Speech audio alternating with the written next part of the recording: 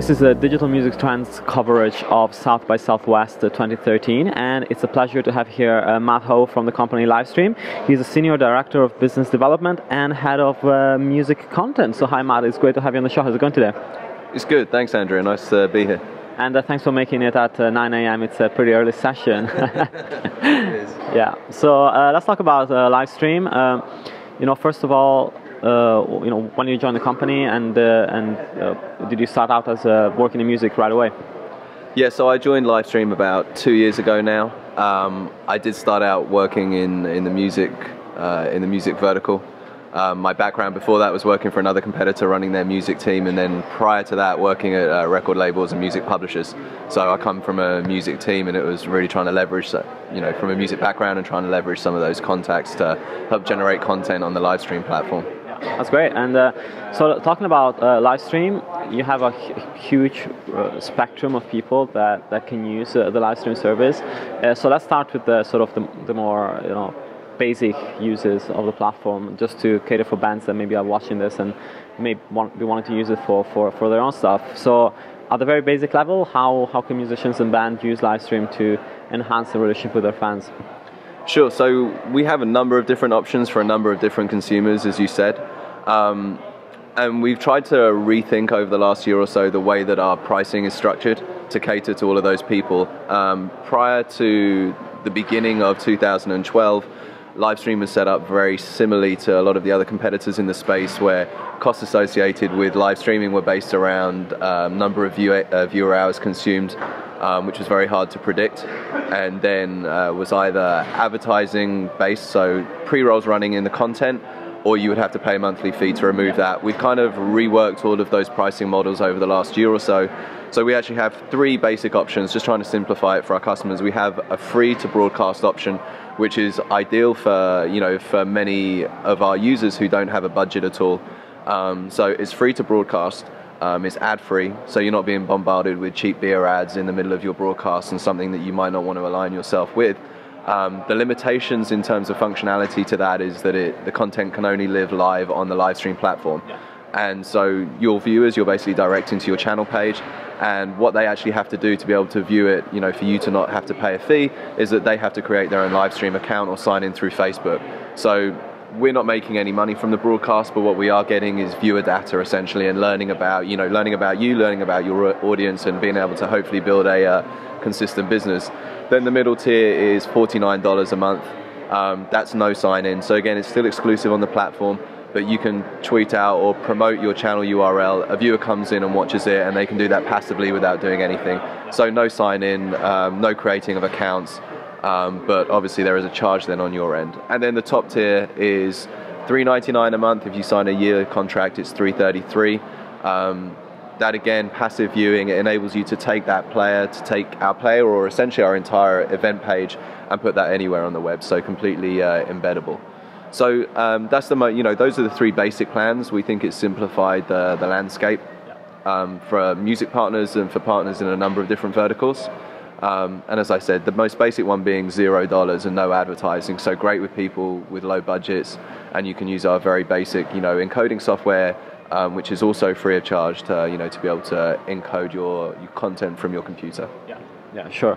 And so this is the most basic tier, of course, and a lot of musicians in their bedrooms streaming live. There's a huge market for that. And moving on to sort of a middle ground, where we're looking at, for example, venues that are looking at doing live streams, and probably need some specific hardware to go with that. What would you say that they can do with the Livestream platform, and how does it work in terms of both the way you record the videos, and also in terms of the portability of the videos themselves, in case the venues wanted to put those videos on YouTube or do something else with them?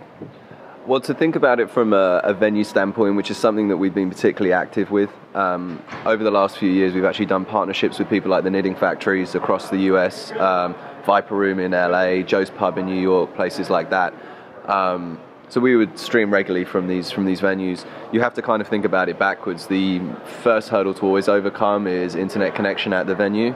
So always ensuring that you've got sufficient bandwidth, because that's very much going to affect the quality of the broadcast, and to some extent your production setup, and and how you're pushing that content out. So one of the things that differs with Livestream and many of our other competitors is we have our own proprietary encoding software that we've built from the ground up. So that is available, as I said, to download from our website, and you can use that to encode the live video that's coming through from your cameras, or even from a rudimentary laptop or webcam, etc. That's pretty straightforward. If you want to be pushing out in multiple qualities, so pushing out HD, high, medium, low, you sometimes need additional hardware. We've just moved in the last year or so into that market as well, so we now have a couple of different hardware encoding options on the market. One is what we call the broadcaster, which is very good for people. It's a very good entry-level product, about $380, $400, I believe. And you can basically fit that to the hot shoe of a video camera and connect wirelessly, whether it's through Wi-Fi at a venue, if you've got a good enough connection there. You can plug in a 4G card if you want to try and push through the 4G cellular networks, and that basically does all of the encoding for you without a computer. So that's very, very simple and very low cost. Then on the top end, we've released something called the HD 500, which runs at around $9,000, I believe, and that's a lot more full in terms of functionality. It's a portable computer, essentially. You can do multiple camera switching and encoding live through that device. But as per the price tag, it's a bit more expensive, and is aimed at the higher end, the more professional producer. And then in terms of portability of files, we give you the ability, obviously, to save the files. We always recommend our producers save files locally, just in case there's ever any problems on the back end in the cloud, and you can't recover your files, which is very rare. But we always recommend that you record it locally. Yeah, it's always 99.9. Exactly. You can never say 100%, and that 0.1% when people lose their files, it's obviously extremely upsetting. And it is a very, very rare instance, but we always recommend record the files locally, and we retain no ownership over anything that's streamed on our platform. So if you're recording from your club, if you're recording from your music venue, if you're recording from your bedroom, we recommend and we will help you work through the flow. So you're recording locally, you can take those files, upload it to YouTube, do whatever you want with it. We also have a very robust VOD platform and infrastructure ourselves, so you can then you can stream live, save it to your channel, and then take the embed codes and distribute it through our VOD player as well. But portability is key. We know our partners want to be able to put this where their viewers live and where they have existing presences online, and that might not necessarily just be limited to the Livestream platform. And talking about musicians that, a lot of musicians that are huge, or bigger venues are using Livestream and of course driving a lot of views. But I want to hear about the story. What's the story behind maybe musicians that don't start out with a large audience and maybe start building one through Livestream? Sure. So that's been one of the big focuses for us over the past year or so. We are finding the way, obviously we don't just cater to musicians, we have events and producers and broadcasters from a number of different walks of life, but we are finding across the board, music, film, TV, technology, etc. There was a very high bounce rate on our, not just our platform, but live streaming in general. You would get an artist who would maybe do a live broadcast, promote their channel URL, the majority of those viewers would never come back again to the platform. So we've been focused really on trying to learn more about those viewers, get data on how we can remessage them when their favorite artists, or when even similar artists and similar interests are going live, and get them to be a recurring audience. So we have tools. If you're an artist and you're starting off without a big following, I mean, we had Bon Jovi go live last Saturday. Those are the rare sort of top 1% of artists where they go live with a day or two's promotion and they get hundreds of thousands of people tuning in. Most people are having to build it up their their audience base online and in the live video space.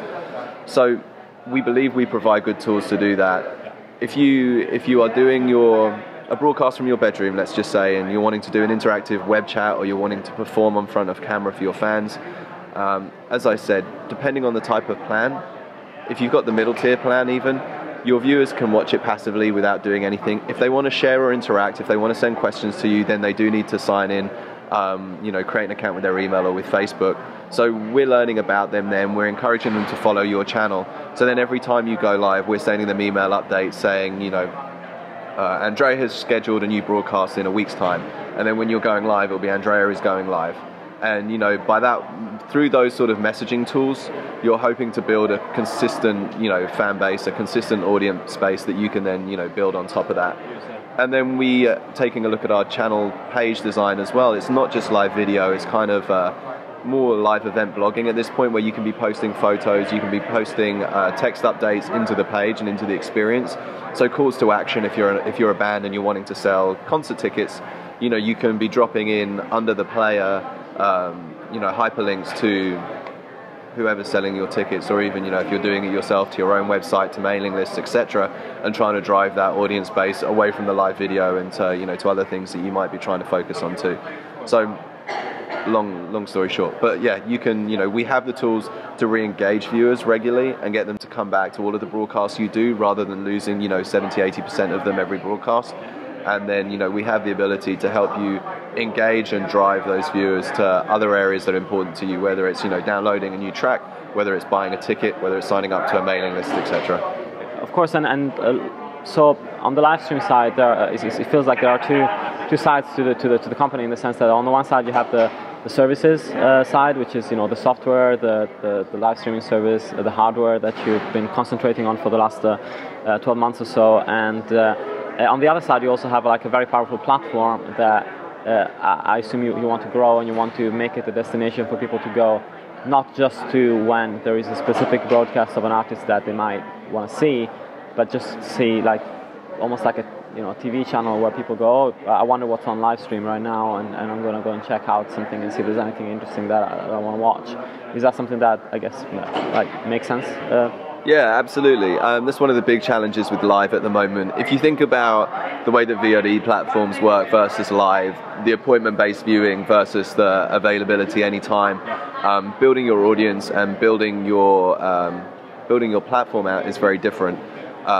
We feel, and obviously a lot of other companies do as well, that there is a great deal of potential in the live space.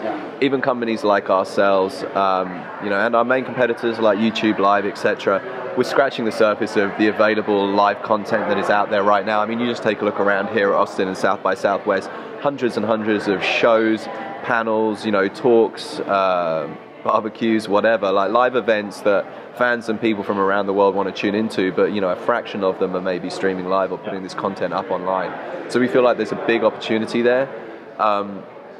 So yeah, at core, what we're trying to do is figure out how to best develop our platform, so that people stop coming in and tuning in like once or twice to their favorite band's broadcast, but start thinking of live stream as a place to come and browse live content. So yeah, I mean, that's accurate what you said. We're trying to build a destination. We're a technology company first and foremost. So we're trying to build a platform that people want to come back to and discover live content. And we realize that, one of the best ways to do that is to create tools, whether it's, software or hardware, that enable people to get their content very low cost and very high quality online. And then the more live content we can build up there, and the more that people have to come back to visit, artists 1, 2, and 3, then hopefully we're gonna be creating hooks that encourage them to come back and browse for more similar content in their interest likes. Of course. So along those lines, so do you think there's a way, for example, to create some sort of scheduling system or even channels where you would be able to stack up live streams that are in the same category if there are different times, to create some sort of continuity stream if people were interested in that kind of thing? Or do you prefer to keep the channels separate and let users choose exactly what they want to watch? Yeah, so we're very much trying to build live stream around, kind of on the social grid around live. So that's one of the big things we're trying to do. So we encourage a user, if you come and tune in to watch a band, and you want to, as I said, either the band has a free account, so you're having to log in to watch, or you're wanting to interact with the content and you therefore have to create an account or sign in through Facebook. During that sign-up flow, we're encouraging you to tell us what your likes are. Are you into music? Are you into fashion, etc.? And we will then, when you go to your live stream homepage every time, there's a grid of content that channels that you have consciously followed. So, your favorite artists. So we will say, coming up from channels you follow, and it shows you broadcasts that have been scheduled by those artists. But then we will also show you underneath things we think you might like based on your interests, and based on what you've explicitly told us during the sign-up process.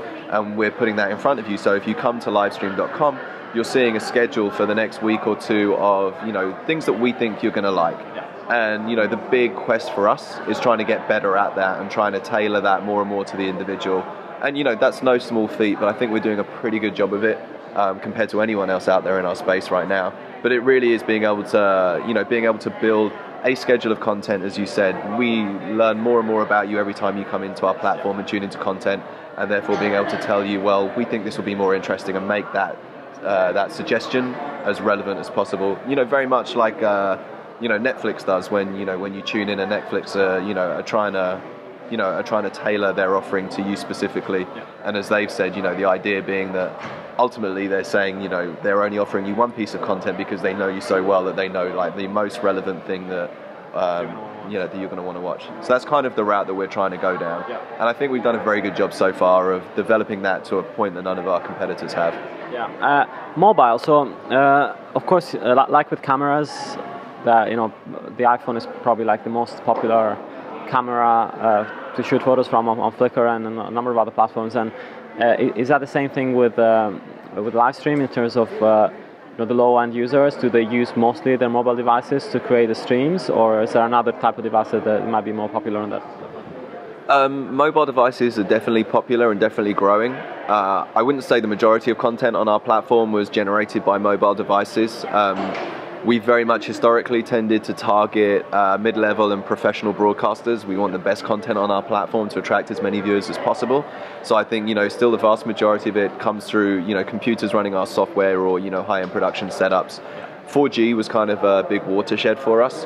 Up until, the launch of, certainly in North America, AT&T, Verizon, etc., moving, more wholeheartedly into 4G, we'd been a little bearish on the mobile broadcast market. We felt that broadcasting through your iPhone on a 3G network didn't give a sufficient quality of broadcast and content for viewers to watch, and we didn't want to create or enable our partners and our clients to create a poor experience for their fans, because that reflects badly on all of us. So 4G was a bit of a watershed. We pushed out our Livestream for Producers app, which is a really great app and enables you to stream in very high quality on 4G networks or through Wi-Fi. And we're seeing, a growing amount of content being produced from those applications and from those devices. iPhone and Android we're on at the moment, looking at Windows, looking at BlackBerry and stuff like that, but still focusing very much on those big two operating systems. And I think we'll begin to see as those 4G networks and beyond 4G increase. As I say, going back to the first question, the first thing to always think through is your internet connection and how you're going to get the content out there. As 4G improves, as the networks grow, as the quality and the speed of data upload and transfer increases, I think we'll see more and more producers using that as a way to go live. Sure. And finally, just how do you, what's your sort of best way of growing the user base when it comes to music users? Is there a specific way to draw them in, or do you just do literally like one-to-one relationships and try and develop those directly? Are you talking about from Livestream's perspective or from people that are producing on our platform? No, from Livestream's perspective, yeah. Growing our music base, I mean, it's really working with the best talent that we can and as many music artists as we can. And I think we've made a big investment in the music space. Certainly compared against a lot of our competitors. So working with as many artists as we can, creating the best tools possible and the best free tools possible to enable artists to go live, and then helping them re-engage their audience base. I mean, that's really our growth strategy in music, is trying to get in front of as many viewers as possible by working with as many good quality artists and providing tools for for the whole spectrum. I mean, there are people out there we've seen over the last year or two, as I'm sure you and most of your readers and viewers are familiar. YouTube have moved into the live space as well, and more, Vivo just announced some additional live TV content that they're going to be doing. I mean, there are some of the bigger players in the video space online moving more and more into live, but they're not producing the sorts of tools that enable smaller bands to be able to go live at low cost and with any sort of regularity. That's what we're about. We're a technology platform, but we're also building out a suite of tools that enable any band from any walk of life, not just any band obviously, but any producer from any walk of life to be able to go live in high quality, at low cost, and in a reliable fashion. And that's really our growth strategy in mobile, in music, is try and work with as many music people as possible.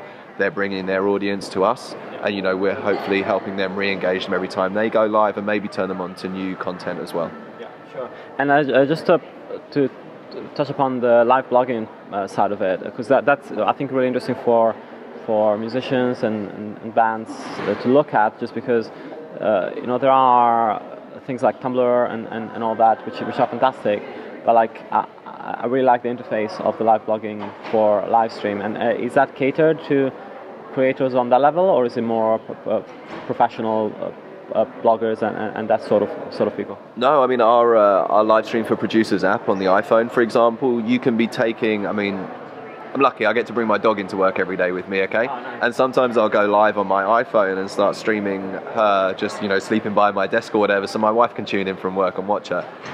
So while I'm streaming her live on my iPhone, I have the ability to take photos as well and take text updates and be pushing those through the same app at the same time. It's a pretty amazing experience, and it's a pretty amazing tool. So my wife's watching, you know, our dog Ziggy on, you know, on my channel on Livestream, and I'm posting, you know, from the same application without interrupting the video. I'm posting photo updates, I'm posting text. So that's really available to anyone. A very, very good case study I would recommend to any of your viewers is to go to our Jason Aldean Livestream channel. We did a broadcast with him at the end of the year, which was really an awesome use study of our new mobile app, where we appreciate the, you know, people are coming to Livestream and coming to live video sites to watch live video events, obviously. But then there's a lot of content surrounding that never sees the light of day on these platforms that is really useful to engage viewers and to engage fans in the run-up to the content, the live content itself, and beyond. And one of the poor things that the live video space has done really historically is communicate in the run-up to a live event what's going on. It used to be a very static experience, a static player sitting in a channel page, and maybe you would have a slate up there saying come back at 7 o'clock, but there's no incentive to, you know, to really come back and stay on that page. So with Jason Aldean as an example, and obviously he's one of the biggest country stars in the world right now, he did a event at the tail end of last year. It was called the Night Train, where he went around the US to a number of different markets, places like Boston, to announce live shows coming up the following year. And so, I mean, you know, big country star, he had a private jet to fly him around the country. Not many people have access to that. But so he's flying to Boston, he's flying to a number of different markets, doing big announcements in each market for upcoming shows. And then that whole day of traveling around the US culminated in a big secret show in Georgia, where he basically crashed, I think it was the University of Georgia's homecoming parade, and, you know, performed live to a bunch of students. And it was, you know, initially the contact with Jason and his team was about how can we stream this, you know, this show in Georgia. But then the more we talked to them, we were like, well, you've got all this content for 24 hours leading up to this show that your fans are going to want to tune in and watch. They're going to want to see Jason on the plane. They're going to want to see him at Wrigley Field in Boston. They're going to, you know, I might have just got the name of the Boston Stadium wrong, but whatever. They're going to want to see all of this stuff, and it's a really great hook to keep, you know, for the 24 hours, whatever, prior to the live show, get as many viewers as possible tuning into the Livestream channel page, following it, and then therefore coming back to watch the live show. So if you go to his channel page, you will see a host of content all the way leading up to the show. It's photos from his travels, it's text updates from Jason himself or from his management team saying, you know, next stop, City X. And it really was the culmination, and I think one of the best cases, you know, case studies we could hope to show of what we're trying to do with live blogging.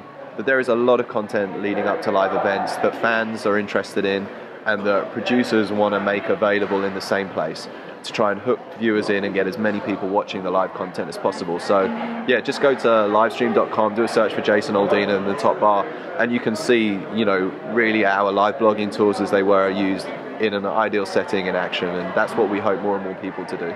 Great. Well, thanks so much for being on the show. It was great having you on, and I would recommend everybody to go and check out livestream.com. You can find the rest of the coverage of digital music trends at South by Southwest on digitalmusictrends.com/SXSW. Thanks so much, Matt. Thank you very much, Andrew.